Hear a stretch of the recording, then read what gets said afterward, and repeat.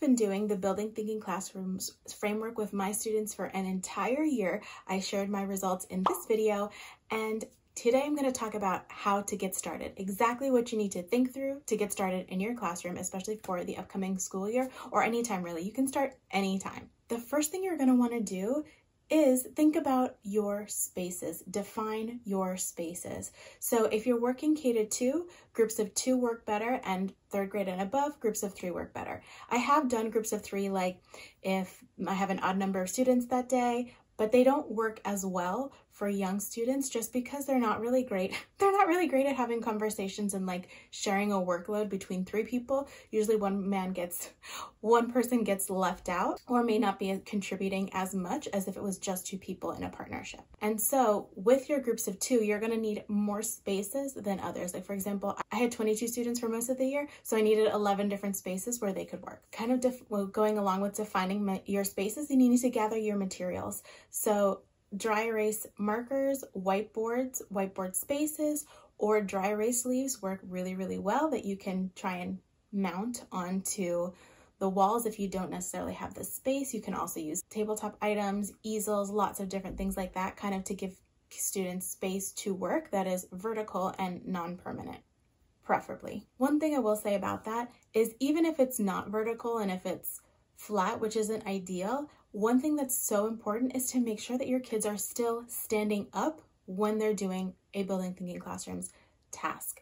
I noticed that I had one dry erase U table that was not vertical because it didn't have enough space. It worked just fine, but no matter which students were working at the U table, if they were sitting down, they were not as active participants as if they were standing up. So we took away the chairs and fixed that issue, but make sure that they are standing even if their surface itself is not vertical because you didn't have the space for it. Next is to choose a randomizing method. So you could just use playing cards. I have some color-coded cards that I use that you can get at the link below for free, or you can use a computer-generated randomizer. Now, I've done both the color-coded cards and the randomizer, and especially at the beginning, the kids were not into a randomizer. They definitely thought that I was still creating the groups, even though I was not. So they preferred to pick the cards. Throughout the year, they preferred to pick the cards, but if we were running short on time or something like that, we would use the computer-generated randomizer, and it still worked, but they definitely preferred picking their own cards. So something to think about. The next thing is to pick your tasks. Now this can be the trickiest part, like what tasks do I do? And I will have for you a sample task that you can use that you can download for free, try out with your students. But one thing I will say that the book recommends, and I definitely found the value in, is to make sure that you're doing your non-curricular tasks first. And for me, the reason was I had different goals with non-curricular tasks. I wanted it to be fun and engaging, but I also wanted them to just get the routine of picking a partner, no matter who your partner is, not kind of throwing a fit about it, getting to the right space and getting started right away, which had nothing to do with the task. It was really just getting through the routine. Another time my task was share the marker, draw a picture together and share the marker. So draw one picture and share the marker. And again, it was just to get them used to switching on and off, because I have tried doing like, you get 30 seconds or a minute with the marker, you get 30 seconds with the marker. I just feel like it's a lot to manage, and it kind of breaks up the flow that they can get into and that I can get into supporting them. So I prefer not to do that, but just have them practice really sharing the marker.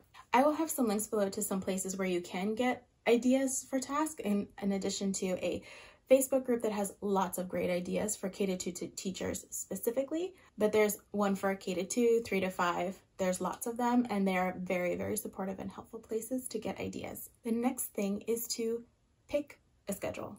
Now, especially for kindergarten, I did kind of think about what balance I wanted between the thinking tasks and also things that they just needed to practice, like one-to-one correspondence and number writing especially. So things like that kind of made the balance a little bit difficult. So what I ended up doing is I would do a thinking task once a week, like a proper thinking task once a week, and sprinkle in other opportunities for kids to work in partners.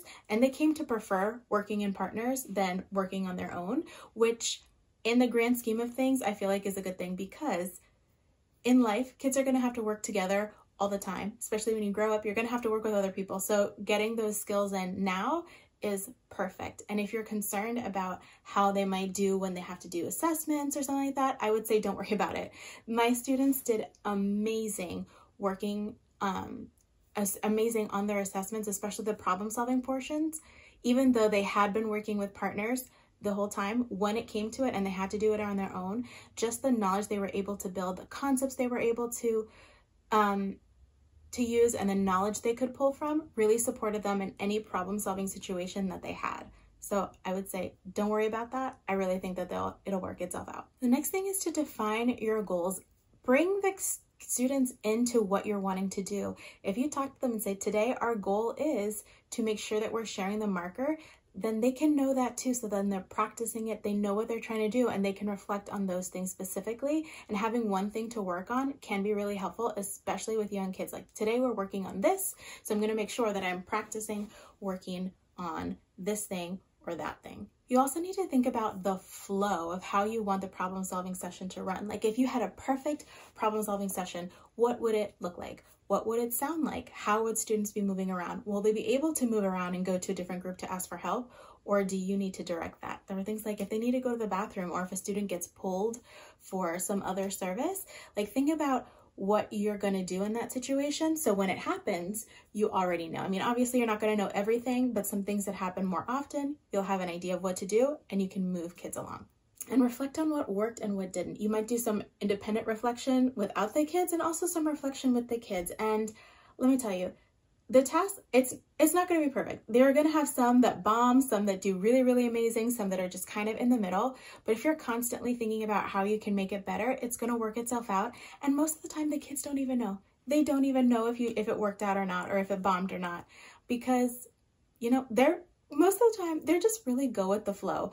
And just like if you're seeing a performance or a live performance, unless they really, really mess up, you're not going to know if they skipped a step or skipped a beat or whatever. And kids are really forgiving. If you say, hey, I made a mistake with this, but you know, oh well, we'll do better next time and move on. You're teaching them to do the same, that mistakes are not something to fear. It's something to learn from and grow from, and you'll be fine. You will be fine. I really, really think that this has been transformational for my math classroom, and I want it to be transformational for yours too. So make sure to send me a message on Instagram if you have any other questions. And again, I'm leaving the link to my problem solving task that you can try, complete with like some thin slicing ideas, check your understanding questions, a fun story, and the partner cards. Make sure that you grab those in the link below, and I will see you next time.